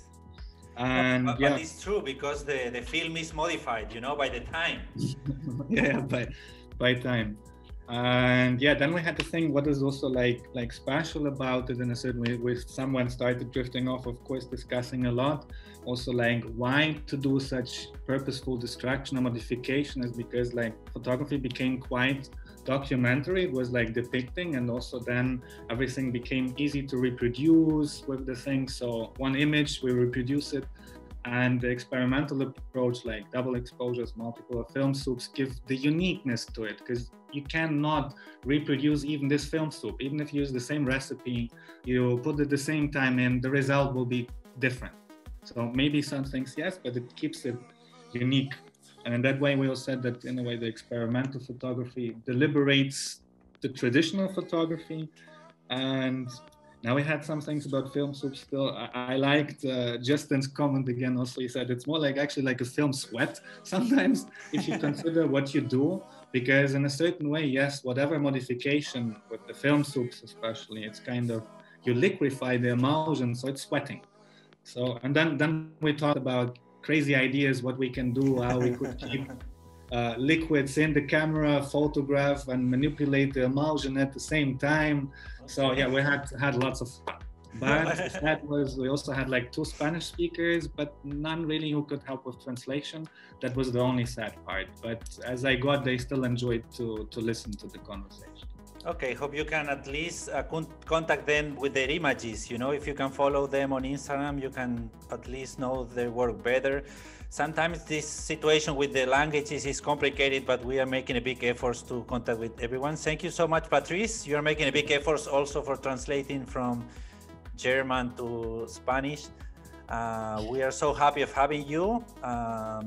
Patrice is going to be in the festival in July, also doing some amazing workshops about this technique, which you are really going to enjoy meeting him in July. Thank you so much, Patrice. I think we had, for doing film soup and also film swap and also double exposure or multiple exposure, we have to leave the image and the reality, you know, and start going to new world, being available for creating new situations. And I think this is a great debate, because you have to be brave to leave your images, you know. And this is good. I think it's the first step for experimenting. As we said in the manifest of the first festival, experimenting is an attitude, you know, and with this attitude of looking for new things, you have to leave certain things in the past. And it's good to have this feeling of being able to go to the future. What I want to do for the next festival is making a t-shirt that says, I have met the future of photography, you know, during the festival. I'm going to propose this to the group, you know, because I really think that in some point, the Experimental Photo Festival... Let's vote. The Experimental Photo Festival is trying to think in the future, you know, and how can we see the images in the future? And for sure, we have to leave behind this traditional photography, this editorial fashion photography, and also all this documentary photography in the past for being able to see the future. Thank you so much, Patrice. Do we have Lena with us to explain us a little bit what was the debate? Yes, I'm here. Group. Hi, Lena. Hey, I'm here. You can hear me? Us? Yes. Yes. Yes. I can't Wonderful. see you. You cannot. I'm here. Anyway, so I will. I do see her. Yes, I can see you now. Okay, thank you. You are there. Oh, wonderful. Yeah, exactly. I'm here. So our wonderful group was having the same, or I think the same question, like how to get rid of the liquids of the film soup after you soup the film. Okay. Regarding to environmental impact, and also how to manage to develop a souped film. Yes, yes. And sorry, Elena, one moment. We're really interested with this because this kind of photography in general, analog photography, is not really ecologically, you know, it's amazingly crazy destroying our world. And we're having some issues, some ethical issues with this situation. That's why I give you this question, because I think it's really important that we start thinking what we are doing with all these liquids, you know? Absolutely. And if we can organize a conference during the festival to talk about this, for everyone giving some ideas, it would be amazing. So, and in our group, it was similar. So not many people were, I think nobody was really souping films besides me. And there was one more person manipulating black and white films. Okay. And so we kept the questions general. I mean, we kept following the topics, but it was a bit weird and not so easy to answer the questions. We thought, okay, better we develop at home because we have heard that labs are going mad if you give them souped films. So developing at home in the end gives the same problem. So we were talking about this in general and a bit more specific, because when you give the souped films to the labs, you better tell the labs that you like manipulated the film. Yes. So they might be able to wait for the end of the day and develop the film then, not to ruin anybody else's film. So that was we were talking about, and still we have the liquid of the soup, where that we did at home, right? Like the film soup we do at home. When we use the green tea and lemon or vinegar, it's no problem. But still, the film, the material of the film, of the negative, will leave some unedible treasures in the soup. And so what to do with it? We can't put it on the compost, I guess. So, well, we didn't find a good solution for that. We were thinking about maybe soaking it in a lot of like toilet paper, drying it and burning it. Okay. We were also talking about there was the question if there is any possible recycling for photo developing chemicals, like to use them for anything else, to just recycle them or use them for anything else. We didn't have an answer for this question.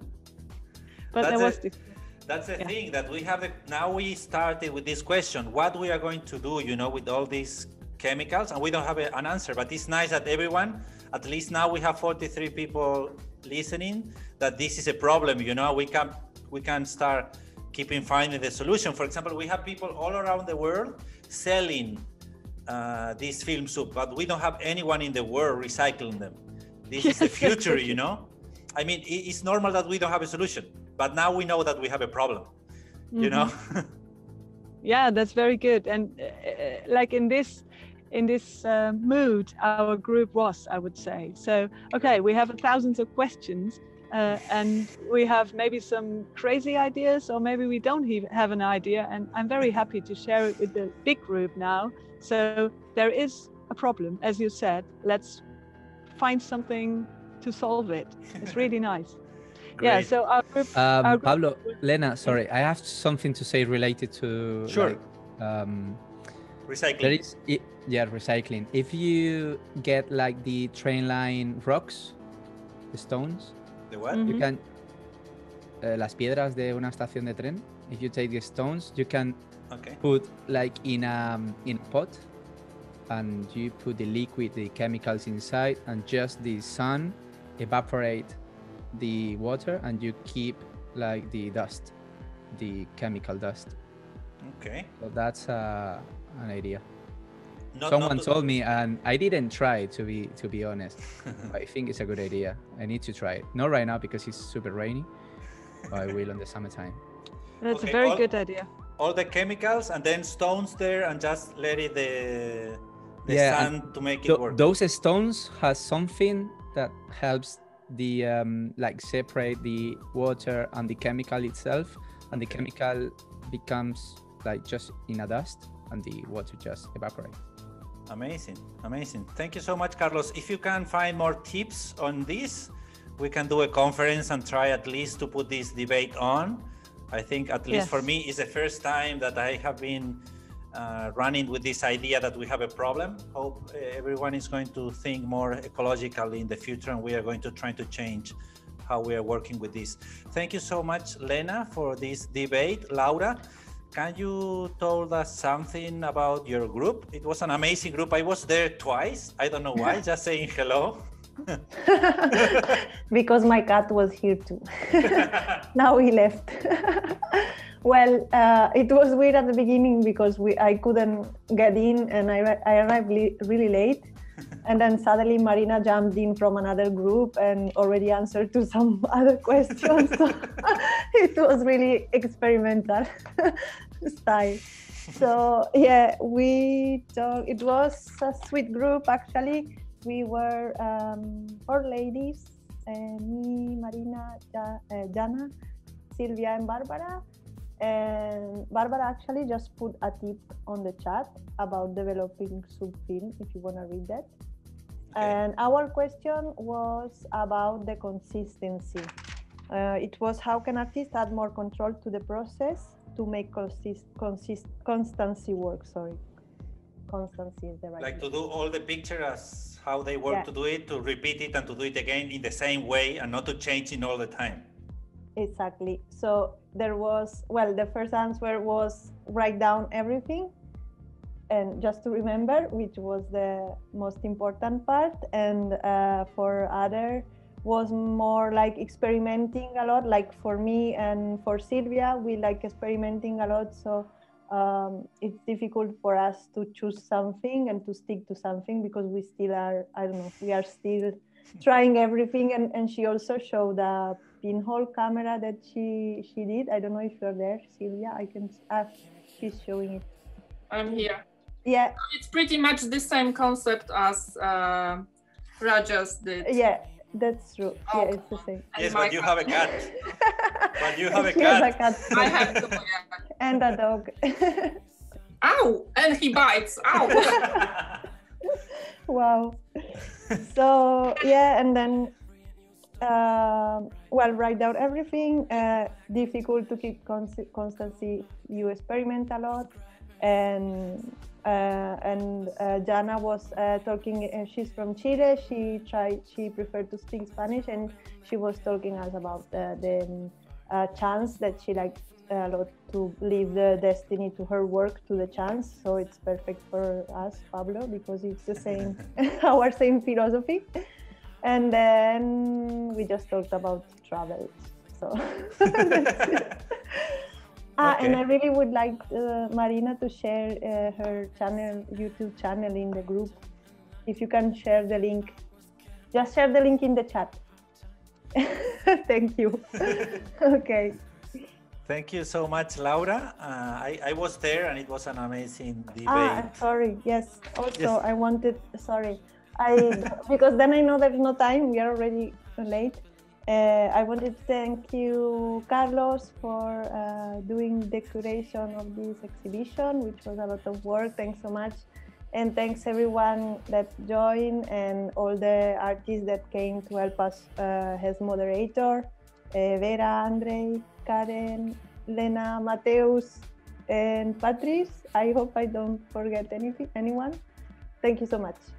Okay, if you don't have time to stay, you can leave. And if you want to stay, we are going to run out with the next participant. We have Vera, Matthews, Andre that also have the groups. Let's talk with them fast. I think Vera had to leave. I'm not sure she's still here. There was someone else in Vera's groups? No. Someone else in Vera's? Some other moderator, you mean? No, someone in the group that can explain what was the debate in Vera Saldivar group. Any volunteer? No? Maybe they just left or there were not so many participants. Okay. Okay, anyway. Next one is Matthews. Can you explain us what you have been debating? We love your background. Your background. Thank you. Yeah. Quite fitting the theme, isn't it? Hello to you all. Nice to see you. Well, yes, I had a pretty nice, but a little bit also shy group. But we got through it, and we talked about a couple of questions. And the first one was about the drive behind the work or the method of working experimentally with double exposures or film soup, and there was like the theme that many pictures which you can see, like for example on Instagram, they're quite inflationary, like repetitive. You can see like many photographers, but just the style differs, and like, you know, trends are the same. They shoot like pretty similar things, like let's say for example, with street photography, there's like the trend with a lot of shadows and people walking through shadows and stuff like this. It's just an example.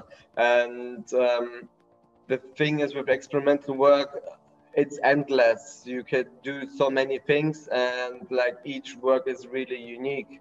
And especially when you work with film soups, you can have like a consistent role, but even within this role, the results can vary a lot, and there are different consistencies within this kind of work, and you can go deeper and deeper and find new techniques, or even let's say soups, or even the way you handle the stuff, like for example, how do you dry it or not? This can even affect the results. And I think that most people use this as a result just to express in a new way, creatively.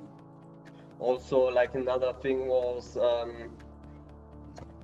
with the mistakes, or we call it here happy mistakes. We all know it, like when you shoot a roll, you didn't think about anything, and then there's like this one keeper, you love this picture, and it's the happy mistake. But I think there are different methods you could see, like working experimentally. Sometimes you can go out and shoot randomly and see after a couple of weeks after you developed your roll, and find out, yes, there is something really special about one picture. But sometimes you can work like conceptually and see you have like a special theme or topic, and you would like to try to work with this topic and with this certain method or technique, and see if you can find another or new context, whether it is like socially or maybe other things. So you can find new contexts in between with this. So it doesn't have to be necessarily a mistake, but sometimes you can have the idea and use like this certain technique to enhance this idea or just to find relations in between. And also we had the topic with the disposal of the liquids.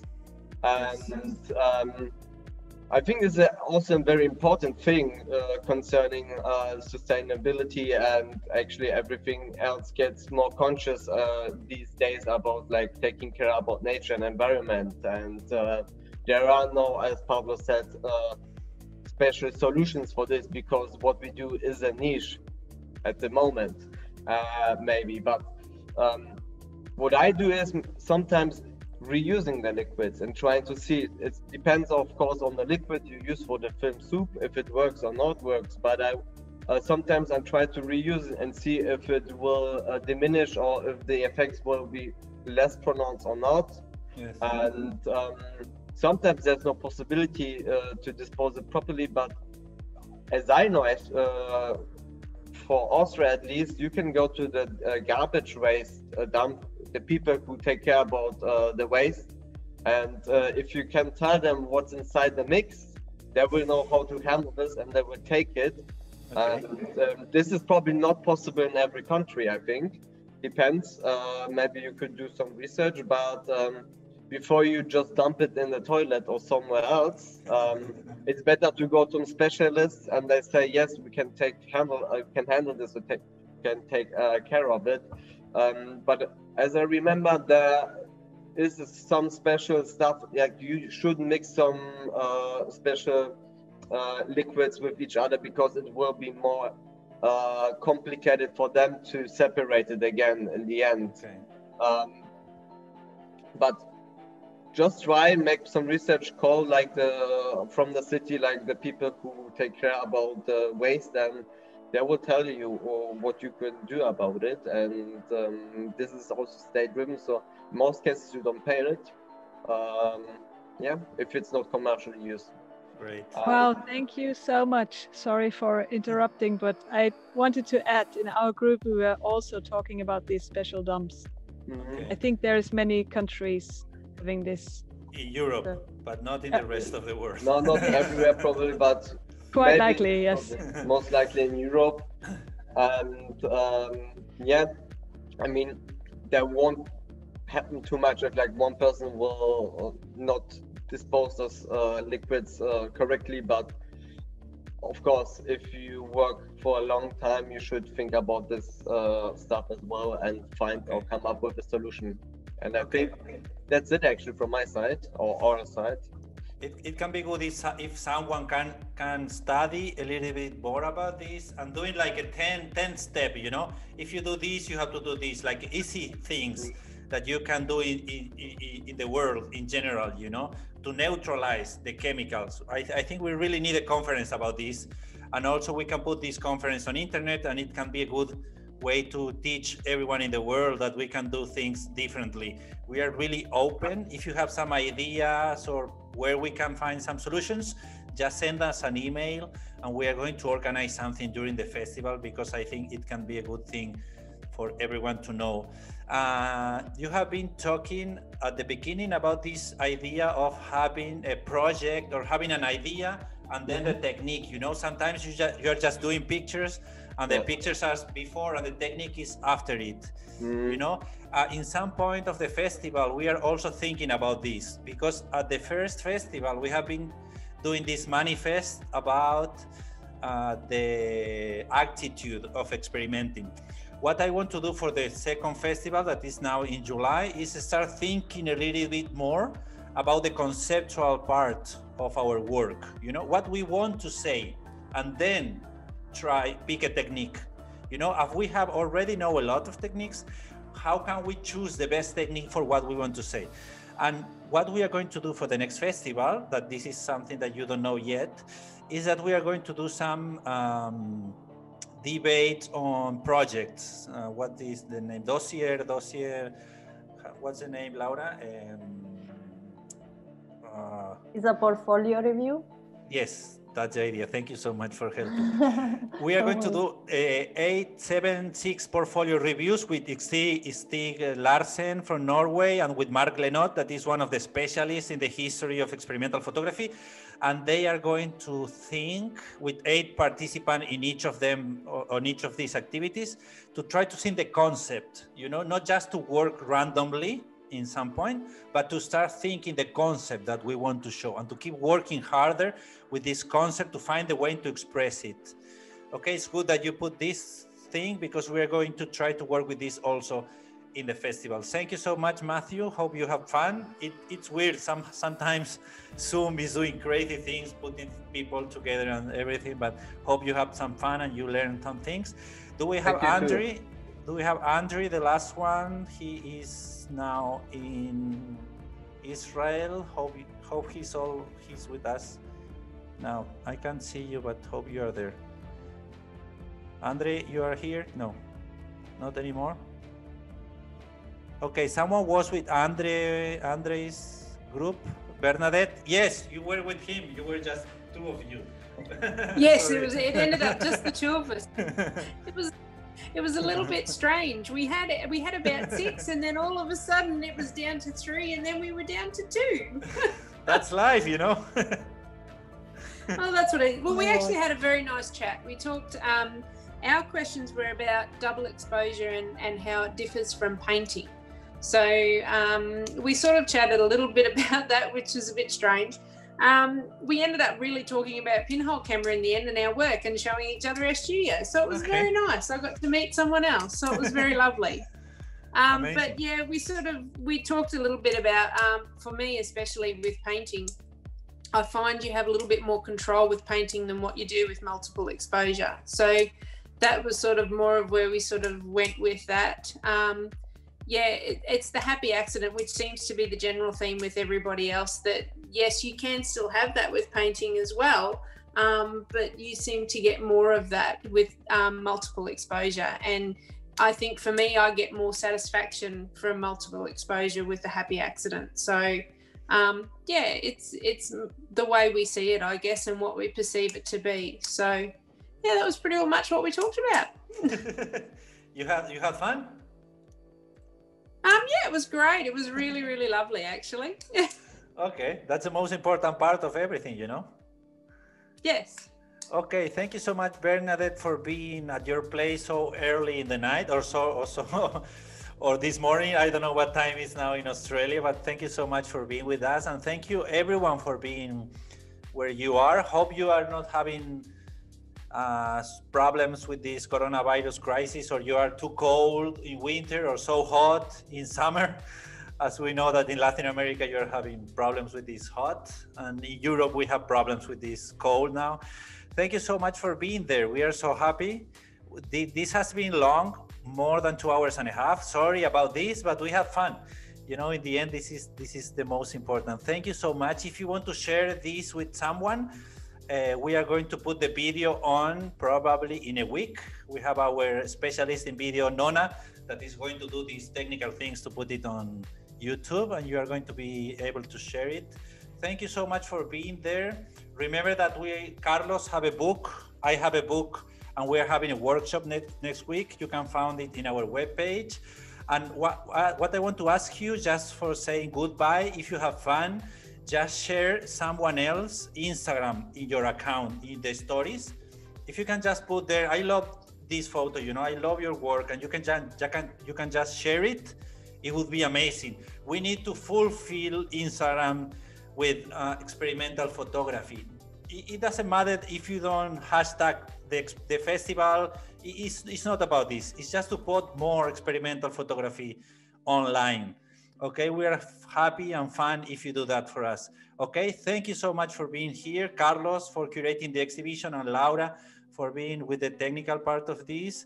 Thank you. Hope to meet you, everyone, in July. If you can come, perfectly. If not, we are going to have probably an online ticket for you at least to see the conferences. Thank you so much. We had fun, okay? Thank you. Have a great evening or day or night. Or whatever. Thank you so much. Thank you so much. Bye-bye.